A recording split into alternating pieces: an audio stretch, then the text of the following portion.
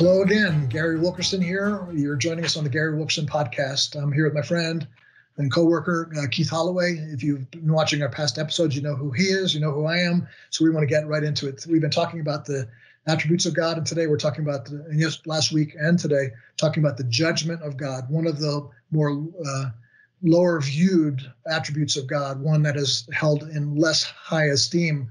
And because it's missing, we don't know God in fullness. So we want to bring God into the fullness of the revelation of his glory. That was Paul's prayer, wasn't it? That you might know him in the fullness of his revelation, that you might know the heights and the depth and the love of God. And the love of God is encompassed in all these things we're talking about. Last week we defined a bit of this, and then we talked about the Old Testament forms of judgment and how God has not changed.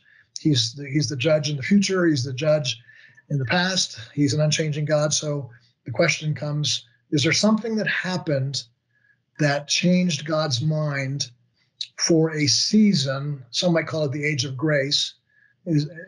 Are we right now at a time where God has ceased from judging people, judging nations, judging certain sins, or is God still judging today? I'll give you my 2 cents first and then let you take it from there. Romans chapter 1, 2, and 3 probably has the best answer to this right from Scripture rather than our own opinion to this. And there's two types of judgment that are spoken of. And chapter 2, the headline of this is, therefore you have no excuse, O man, every one of you who judges. You're passing judgment on another. But we know that, and it goes on to say that God is the judge. And so he in Romans chapter 3, he talks about the righteous judgments of God, that let God be true. And though everyone is a liar, it is written that you may be justified in your words and prevail when you are judged. None is righteous except God. He's the righteous judge. And so we see for these people in Romans that God is talking about. I was almost caught off guard, Keith, for a while there, because I kept reading and it kept seeming like, well, wait a minute, God judged in the past. And we know in Revelation we see, and in some of the other scriptures of the wrath of God to come and the judgments of God to come. As I was reading this passage, it almost seemed to be like, okay, you're storing up wrath to come, or for the wrath of God coming on that judgment day. That chapter 2, verse 6, he will render each one according to his works. All of these things, God's judgment being passed, seem to be future oriented. The wrath of God to come, the day of judgment to come.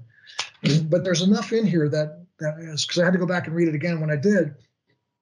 For instance, Romans 1:18 says, for the wrath of God is revealed from heaven against all ungodliness and righteousness of men who by their unrighteousness suppress the truth.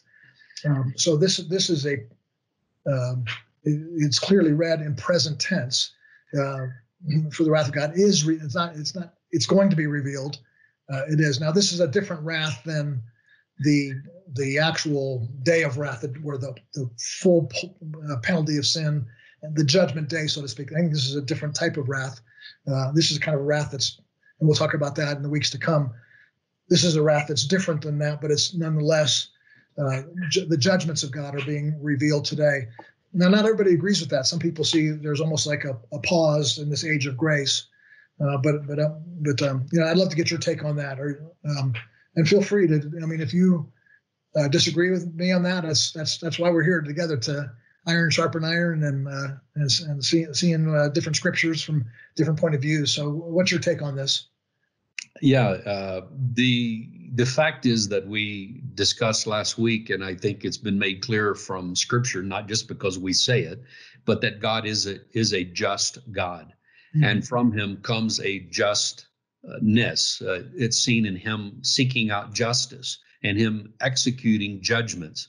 So when we look at the Bible, and we talked about last week about the Old Testament, he is seen very clearly, maybe even more so to some, that he's more judgmental, if you will, in the Old Testament. When you see that he did execute judgments in the Old Testament, when you find that he had the right to judge people, families, communities, cities, states, nations, then you have to, even just by logic, you have to be honest and say the God that could and would and did also in our days, he has the divine prerogative. And the sin is sin. There's no Old Testament sin and New Testament sin. So to answer your question that you put out, does God judge today? I think the answer is yes. I think it's a definitive. I think it's an absolute. I think he judges at every level. There are a multitude of scriptures we could look at to say that who and what God judges. But I think the question that is the follow-up to does God judge today might be, is he judging through the events that transpire in people's lives? And right now, people are still dealing, even though it's a real issue, the coronavirus. Many are becoming a bit tired of it and trying to, we want to move past it, but trying to discern how God is judging today, I think is a big issue. Mm-hmm. And we've got, I'm not even going to bring up any names or illustrations, but just to say, I think that it's our human nature to look at something, judge it, and declare it to be something that God is doing. When I think that I see in the Bible that we should be a little more cautious than that. God is the only one who can judge, and there's scriptures in the Word of God that say that to people, but especially believers, that we are to be discerning. We are to seek out and to recognize and to clearly discover truth, but we're not in the position of having all knowledge and all wisdom and understanding all things from all facets to be able to declare emphatically that this is the judgment of God, and this judgment of God is because of this specific thing. The Old Testament, we see that clearly. Now, of course, we're looking at in hindsight, right, at the Old Testament.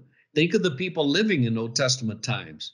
I don't think they clearly understood everything, but by and large, it was the prophets who had a mandate, who had a position, a call, an enablement. They declared that this was a person's sin, a nation's sin, the ruler of a nation's sin, and therefore this is judgment. They saw it much clearer, much more distinct than we do now. So is God judging today? Yes. Is he judging at every level? I say yes, because he's already set, if you will, the premise for that. And our case today is to try to understand what is or is not. I even hesitate to talk too much on this topic about trying to discern judgment, because we just don't clearly see. I mean, for instance, and I hope this is a good illustration. I know a few years back there was a hurricane that was coming on the East Coast of the U.S. And there was a well-known minister on the East Coast that began to pray, and to pray against this hurricane. It was headed right for his state or for his region. He prayed and prayed and called people to pray across America. Well, and it's true that the hurricane did bypass that region and went up farther along the East Coast and hit in another area. And so, when you look at that, was that the hurricane, was that did it move because of an answer to prayer, or did it move because of the air and sea currents? And if it did move because of prayer, was that God not judging that region where that minister was? Did he think all of a sudden, or did he have in his mind, or change his mind that area and those people were somehow now righteous because they prayed, and it went up, and then it just slammed the coast somewhere else and devastated people's lives and ruined and killed, and so they were more wicked. You see, I think the Bible would say to us that when we look at these kind of things returning about judgments, I would say, even though God is God of justice, he is just, he has the right, the prerogative, and he does judge. I think equally, Gary, that the Bible shows that for the most part, God seems to be restraining his judgments. Yeah. He doesn't take delight in the death of the wicked. He's not rejoicing at ruining people's lives and their careers and their economies. Why? Is because he desires to show mercy. I should have written out that verse, but I think it's in 2 Peter where it says something about he's being patient toward you, not wishing that any should perish.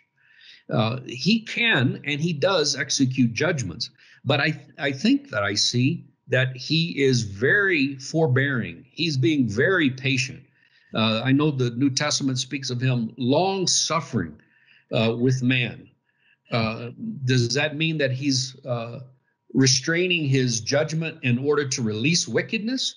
Not particularly that way, although that can happen. I think it's just demonstrating that the grace of God in judgment seems to jump out of the pages of Scripture, that he is wanting men to repent. He's wanting men to not wait until it takes judgment for them to turn, but turn now. The goodness of God should lead us to repentance. And I think that I see that both Old and New Testament. I don't think the question should be, how could a loving God do this, or why is he judging? But really, why is a loving but also a just God waiting so long? I mean, why is he being so merciful? He's much more merciful than we are. Think of something that happens in our lives. Somebody cuts you off when you drive, your neighbor does something to your fence, or, somebody scratches your car with the key. Man, we're ready to behead them. We're ready to execute a strong judgment. And yet God is very loving and kind and restraining. So again, I think that pictures God is neither either or, but he's both and, love and judgment.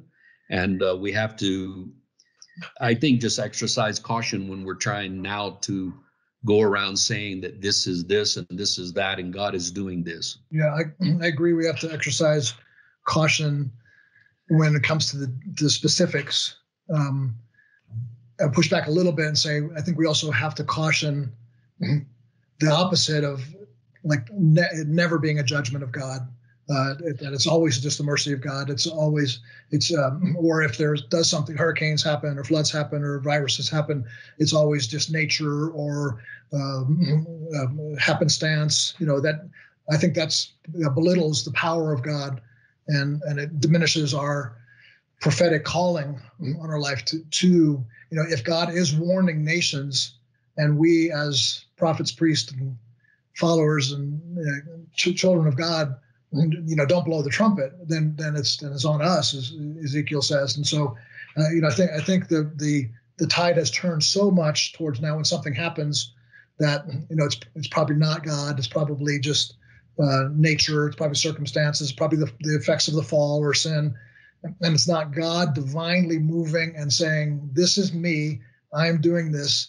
And the Scriptures full of Jesus Himself in Luke 19 says, when he drew near the city, He wept over it. There's the mercy you're talking about.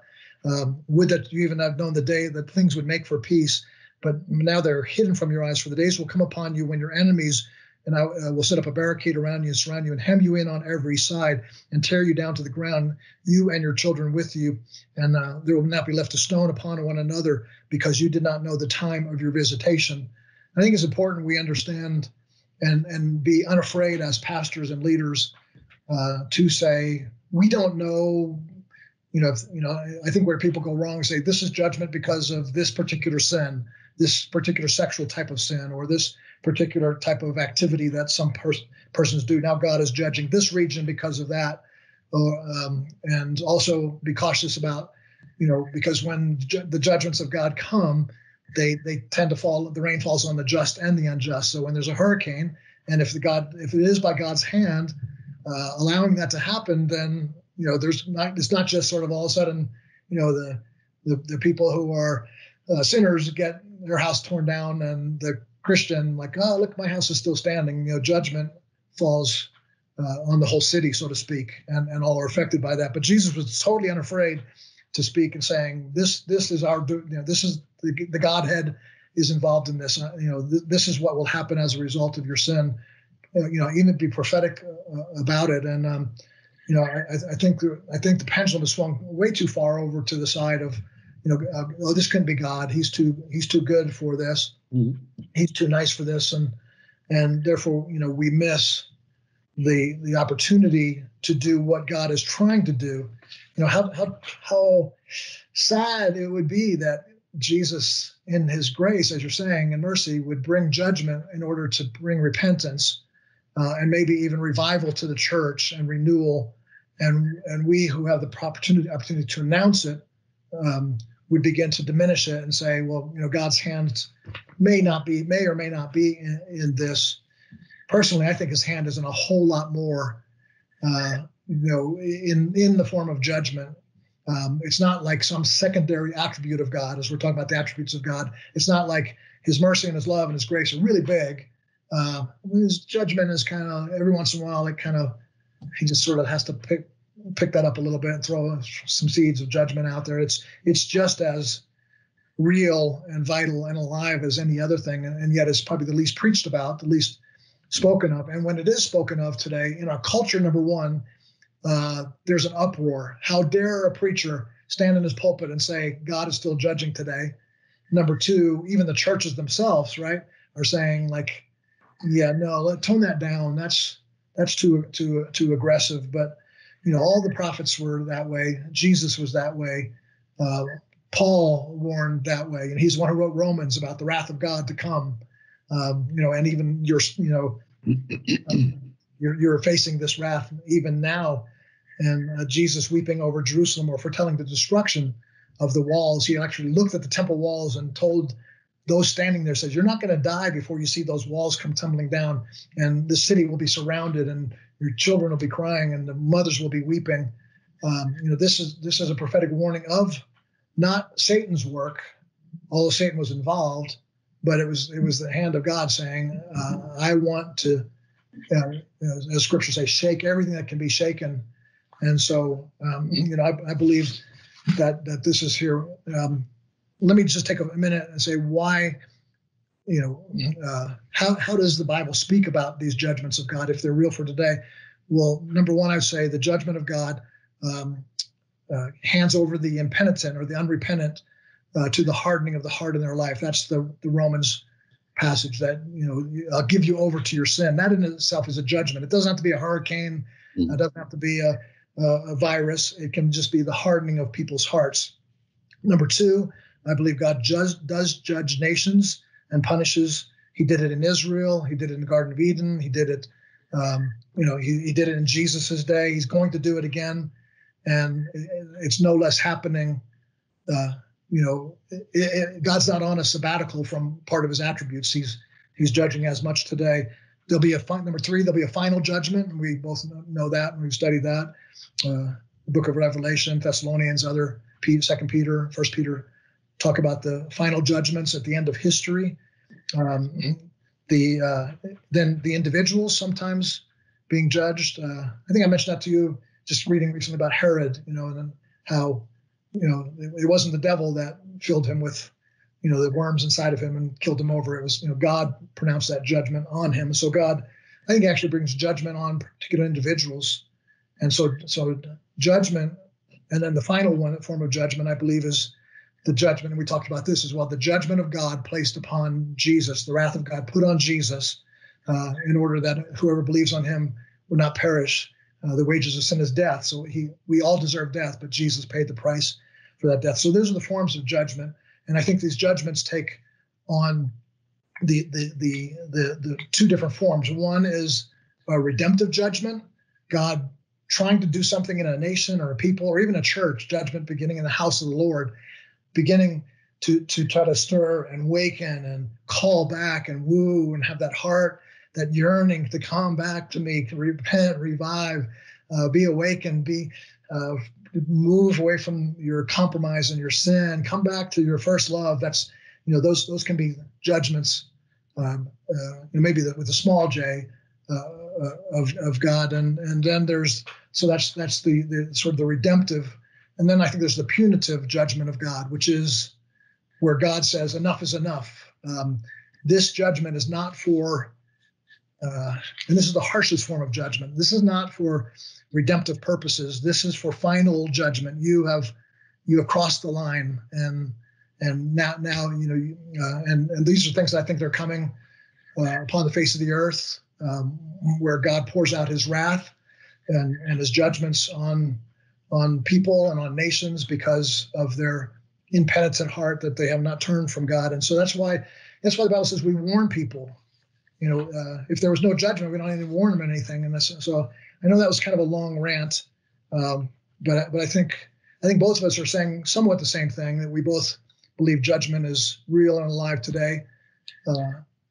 I might be seeing it more, I don't know, just kind of growing up in the household of my father, David Wilkerson, that had that prophetic mantle on his life and constantly was speaking of, his book, The Vision. That was the idea of God bringing judgment on particularly on America for its sin. And so I don't think God has backed off that. And, we're running a little long time, but I would like to maybe even next week go one more episode on this topic, because I want to go through a little bit of recent church history and talk about some men, Bishop Dow in England, J.C. Ryle, if you've ever read his book, Holiness, is an amazing book. And these men speak very differently than the modern pastor or modern preacher, who are very shy about allowing the word judgment to be pronounced in the church or in the pulpit. And they called for saying, the things that were happening in their day, they said, this is clearly the judgment of God. It's clearly to warn us. It's clearly to waken us up. And so I think we lose an opportunity to awaken our own hearts and the churches if we don't call it what it is, without saying it's, this person's fault, or it's that, it's the Republicans' fault, or it's the Democrats' fault, or it's, it's all of our fault. It's all, it's the sin. And yet maybe there might even be, I'm not God and you're not, so we're not sitting here to saying that God can't say it's because of abortion or because it's sexual immorality that I'm going to judge nations. So let's close with one last thing, and then come back next week to continue this topic. But the what are God's purposes? And I kind of touched on it briefly: redemptive. And then actually what's that passage? Vengeance, the vengeance type judgment. Vengeance is mine, saith the Lord, which is a New Testament repeated passage as well. But for us particularly, or for the church, the judgment that falls on the house of God, are there some good outcomes from things that seem difficult for us to bear at the time? Do you see anything good coming out of that, if we were to call any of these things judgments? Sure, I do. And let me also be clear. Yeah. I did say that God is judging today. Yeah. No, yeah, I wasn't trying to put you down. He is judging. What I said was, though, I think it's probably best for the majority of us to exercise wise caution in going around declaring that this is a judgment, and this judgment is from God, and it's from God because of this, and it's for this purpose. I just don't think it's quite that clear cut. Mm-hmm. Now, some may be able to see things more clearly because they do have a prophetic call. They are maybe more educated in Bible things, but God is judging, and he's judging, as I said, at every level. Yeah. And for us as believers, well, you said you use different words, but got the same message as I would say. Judgment has two parts. I see it as one, a discipline, and then the second is a destruction. You use redemptive and vengeful. It's the same concept, different words, but God uses, whether they originate from him or whether he wisely uses things that happen in the natural realm, or even he takes the things of Satan that are meant for destruction and turns it for good. He is looking to discipline. I think first, like any parent, again, there it goes, using a human analogy to talk, but we always seek to discipline before we would, in this case, destroy. And God does that. I remember my kids when they were little, I would tell them that I'm disciplining you. I never said I'm spanking you because I'm mad, because you're such a horrible kid. But I mean, I literally said that. It's just the way my mind functions. And my kids, if they watch this, they would not only affirm it, they'll laugh. But because I would say, I'm disciplining you to teach you to obey. There was something redemptive in it. So whatever ways that are happening, seen as judgments. And the only thing that I personally would say about our times now, the coronavirus and all this, could it be a judgment of God? I say yes, because it's his prerogative. He can do what he wants. But what I have sensed, and I said, I think a first or second time we met, was I believe that it was a judgment of the Lord upon the church. Judgment begins with the house of God. He is trying to shake us and awake us. I said, I thought it was very timely that you felt led of the Lord to talk about attributes, because we need to see the exalted Christ again. We need to see God as he really is. And these things are shaking people: loss of income, sickness, death, the unknown, fear that's driving some go crazy. Some is drawing people to Christ. So I see that the judgment of God is, I think, primarily for discipline. I think that's why he's so patient and so loving and so mercy-filled, even in the times of judgment, because he's trying to say, look, I'm just trying to get your attention. I'm trying to shake you and awake you because you're headed the wrong way. Because when you get to the point where judgment is destruction, or as you said, vengeful, there is no redemption from that. That's why wrath is wrath, and judgment is not always wrath. So we have to separate those two. But I also see it as judgment. If we don't see God as high and lifted up, God will prove himself to us as high and lifted up. He'll say, you think you own the world? You think you reign and rule? Humanism says that we're God. He says, you think so? Okay, here. And he has ways of getting our attention, whether on a personal level or a national level, or in this case, perhaps even a global level. Yeah. So I think it speaks to the glory of God. I think it speaks to the discipline. I think it's a call of really judgment in the sense of with redemptive purposes, I think is an expression of love. And I think it is also to make a clear distinction between what should be a clear distinction between the church and the world. I'll always remember 1985, your father came to Detroit and he preached a message called Passing Under the Rod. And it was speaking of God placing a judgment, separating the sheep from the goat, the righteous and unrighteous. That has been a profound word that stuck with me all these many years. So God is at work. He is performing his plans and his purposes, and he's seeking to draw men back to him.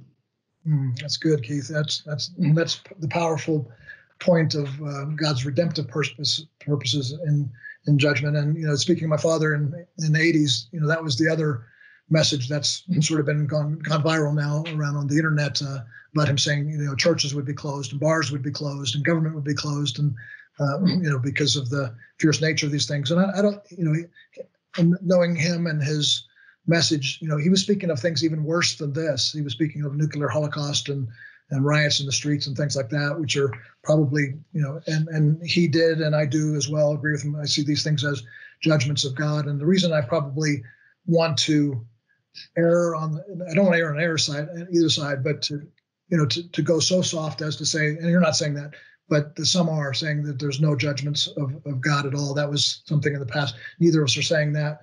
Mm-hmm. But to be cautious, I think we need to be cautious on both ends, being cautious of not calling something that is clearly of God, because the alternative is, if God is not doing these things to shake us, everything that can be shaken will be shaken, as Hebrews says. If God's not doing it, then it's pretty much attributed to Satan.